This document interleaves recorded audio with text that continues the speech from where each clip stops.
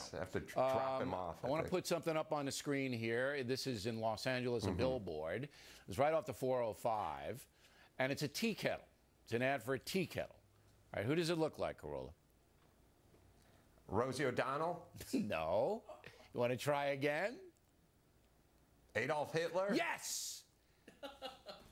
Yeah. A lot of people felt that the tea kettle ad looked a lot like Hitler, so they had to take it down. Now you saw? I understand you actually saw this ad when it was up. Yeah, I did. Well, listen, you live in L.A. You spend a lot of time on the 405. It's the worst freeway on the planet.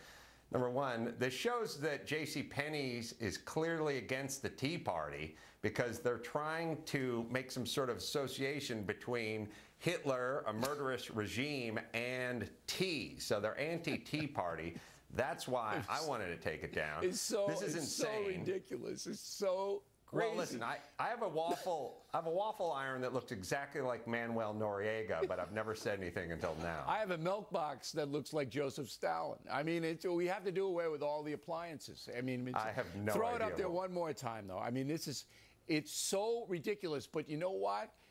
The tea kettle does look a little like the Fuhrer. I mean, it does. There's no doubt about it.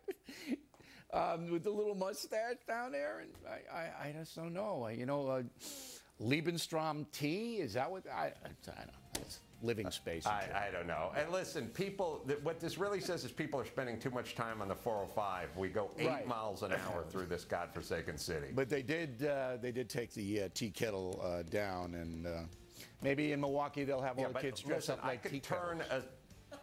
I could turn almost any cloud into Stalin's head in a matter of 10 minutes if you gave me enough pot. Adam Carolla, everybody. Factor tip of the day. Some